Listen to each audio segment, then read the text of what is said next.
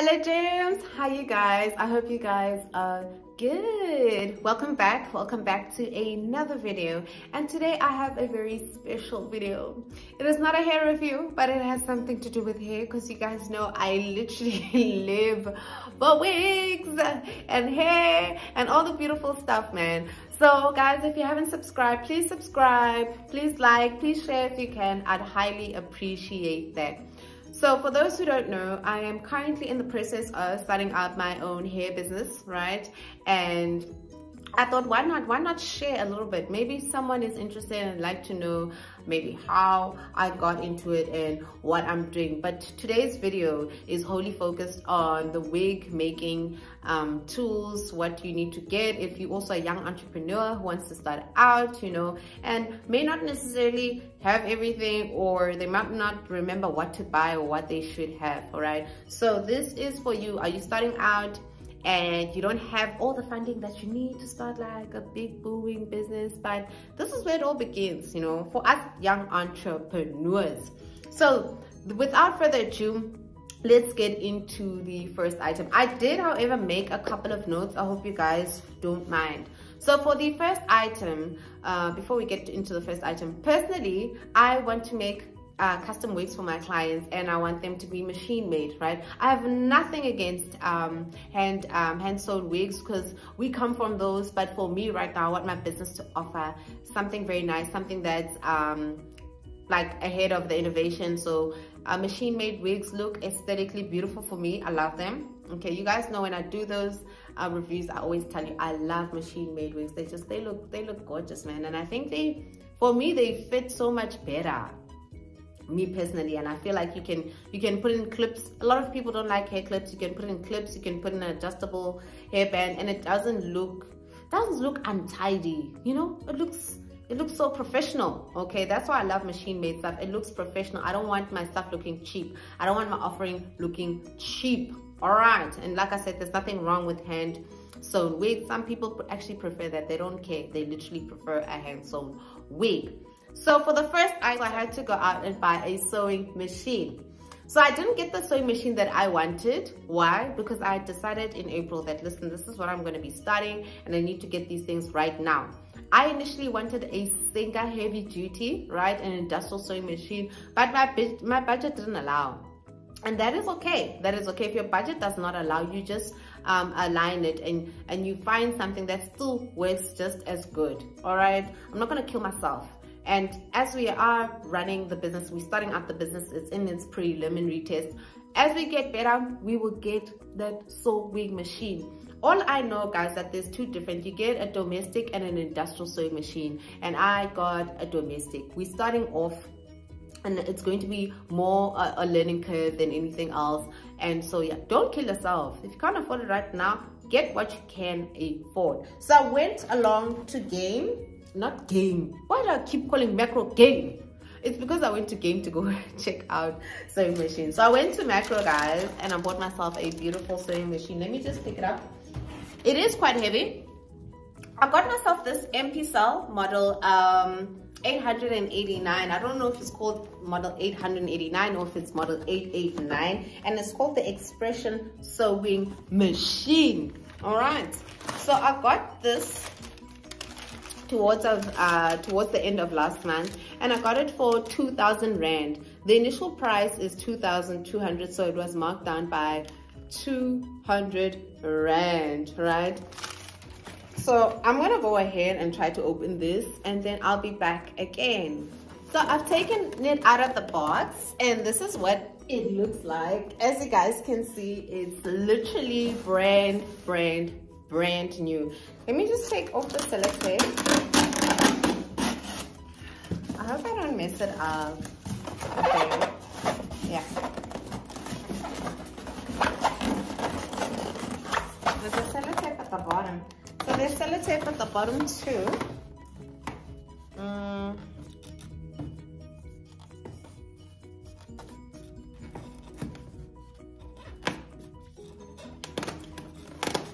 Sorry about that. There we go. I'm just trying to be careful because I'm gonna have to put this right back.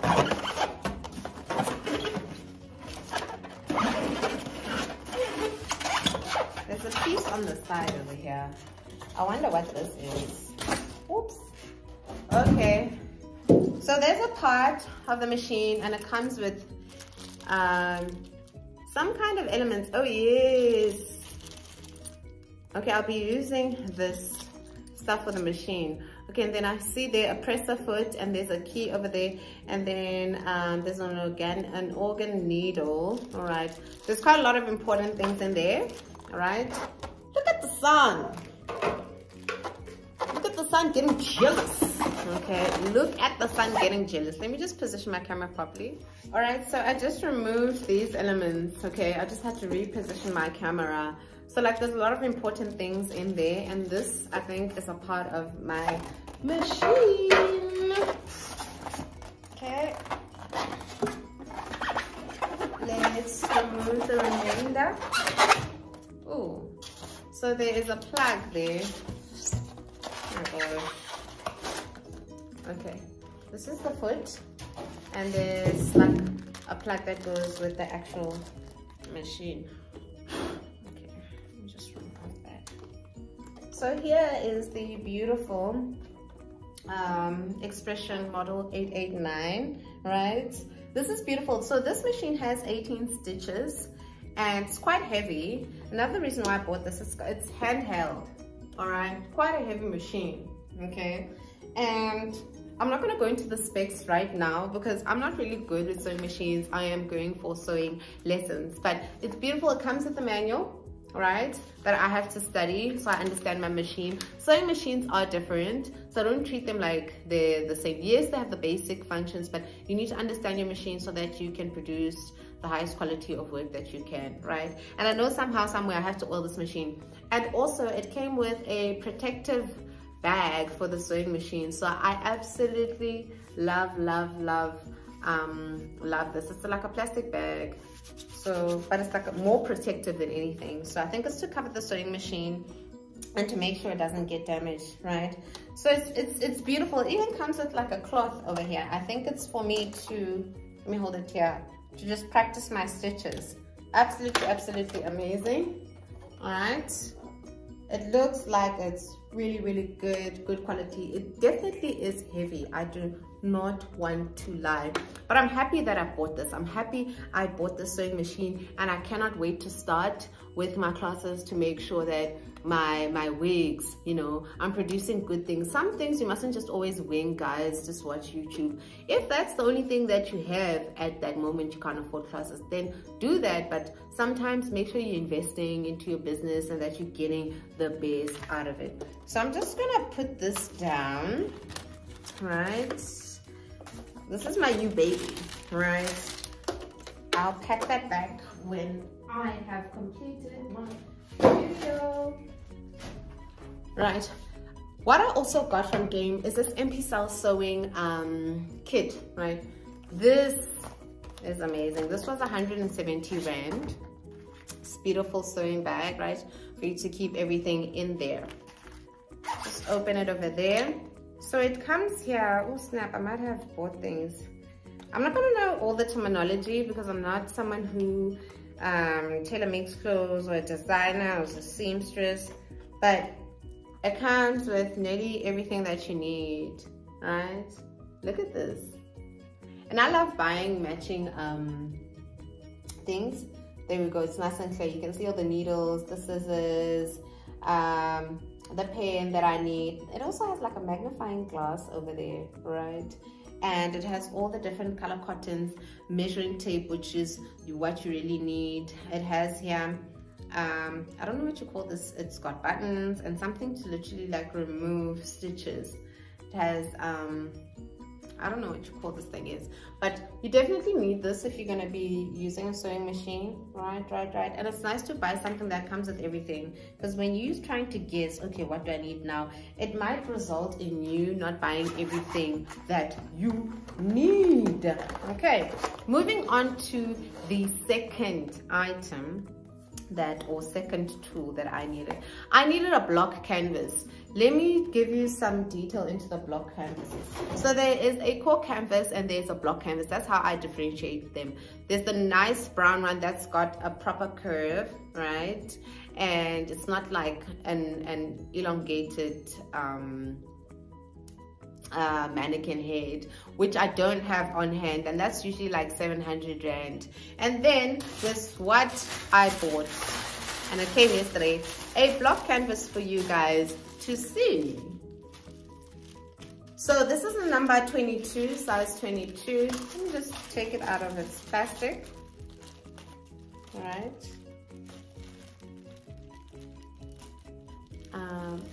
Let me take it out of its plastic. So here we have a block canvas. This is not a Cork canvas, right? Your Cork canvases that normally have the brown base, and they have like a head shape that almost mimics like human heads, where it's elongated at the back, right? So it's really important to buy the right Cork canvas. Let me just say the mannequin head, because when you are taking measurements, you don't want to be making a wig that's not the right size. Okay, don't make that mistake. All right, I just bought this just to show you guys because I don't have my Cork canvas on hand, but you definitely need this. And you also need the table clamp, right? Unless you have a mannequin stand, which I do, but it's going to be very hard for you because it moves quite a bit. So a table clamp works the best. All right, let me just throw that back in there. And size 22 is not too big, right? You need to have all the sizes. It runs from size 21 up until 24, right? 24, 23 may be big. You don't want to make your wigs and let them stretch. I would use this block canvas for styling hair, modeling hair, taking pictures, but not necessarily making the wig. Some people are able to make their wigs on this block canvas and they come out well. I feel like it's people who are working with hair on a daily basis. But when you're starting out, try to do your best to bring yourself like the best tools. What you also need when you're making wigs would be these wig T-pins. Let me just move back. Okay, these are important for clipping onto your block canvas or Cork canvas, and just making sure that your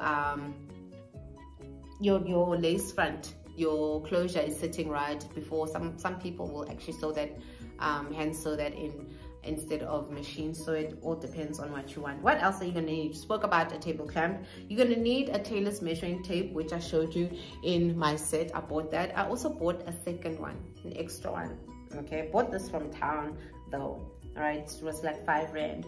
I also bought the following. Let me just grab everything so I don't have to reach for every little thing.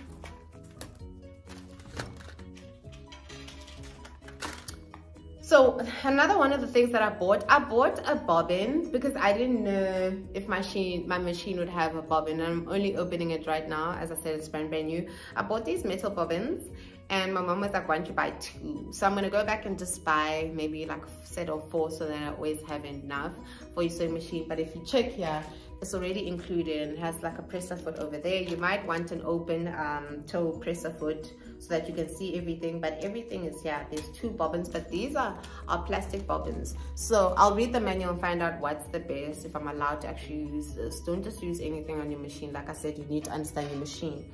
I also bought myself these finger needles, right? What I do know, you need to have like almost jean denim needle to make your wigs. They just need to be strong enough, because your needle can snap or break, okay, depending on the type of hair you're using and how the lace is gathered there at the top. What else do you need? Like I said, zinger, zigzag presser foot, or you have, what's the other style one? I've forgotten, but that presser foot is the type of foot.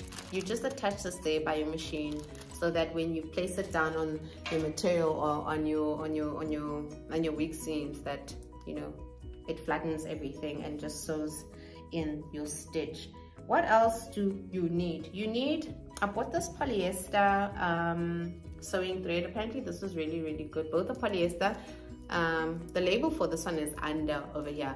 I got this one for 14 rand. This was 13 rand. Let me move back so you guys can see. There we go. in town, you definitely need this because you have to wind it up on your bobbin. Another mistake I made, I just bought only black. I didn't buy other colors, and my mom's like, you're gonna need other colors. I was like, oh, I'm gonna go back and buy them. I do have old cotton, but I'm not sure if this is polyester, but I'll use it with my practicing and making sure that I'm all in order. I also bought this, I think, what's it called, snipper clippers. Like when you are sewing, obviously when you're using cotton, it's really thin, so this is nice and precise. This is nice and precise. Okay, I also bought this from town for cutting those seams or fixing things. You definitely need this if you're making wigs. I don't know what you call these things, but this is literally just to fix. I bought this though. This I've always had. I think it's like a crocheting kind of needle or whatnot. This I've always had. But you're gonna need these things. I don't know what you call these things. You're also gonna need a C-shaped needle if you're gonna hand sew the closure down. So I've always had this. I didn't have to buy this stuff, right? And then I forgot to tell you, did I tell you this? I think was 10 Rand. The wig T-pins were 40 Rand. Measuring tape was 5 Rand. This was like 7 Rand. I don't know what you call this. And then I've also always had these pins because I used to sew at school. Before we had to select our subject, so these I've always had, but I will buy other pins with like the plastic heads so I can actually manage them. These just literally sometimes disappear into the material, so I don't want to be like finding needles and stuff. And you're also going to need a good pair of scissors. So these scissors I just always had in my makeup bag because I have 2 sets of scissors. They were new and I just threw them in there. I will, however, be buying like professional scissors, but for now, this will do. All right, yeah, and you're also gonna need yourself a good pair of hair. So this is one of my old offerings, right? It's new. When I say old, I've just had it for a couple of years now, right? It's 12 inches. Peruvian, let's just say raw virgin hair, sorry, okay, and obviously like a closure, okay, when you are making your wig. So that is the list of things that you'll need starting off, right? And you also need a good lesson on how to work your machine and how to understand the type of machine that you're using. I don't know if I'll be recording when I am actually going to my classes, but I will definitely try to drop maybe some schools, affordable schools, different schools that you guys can go to, because I will be taking a couple of lessons. I want to be making professional wigs, guys. I want to be making professional wigs. So that is it for today. I hope you are happy with the video I brought to you guys. Like I said, there's a lot to discuss about this journey, but these are literally like the pure basics and the most affordable things that you can buy for your wig making essential or tools when you are starting a business. I hope you guys will be joining us again in our next video.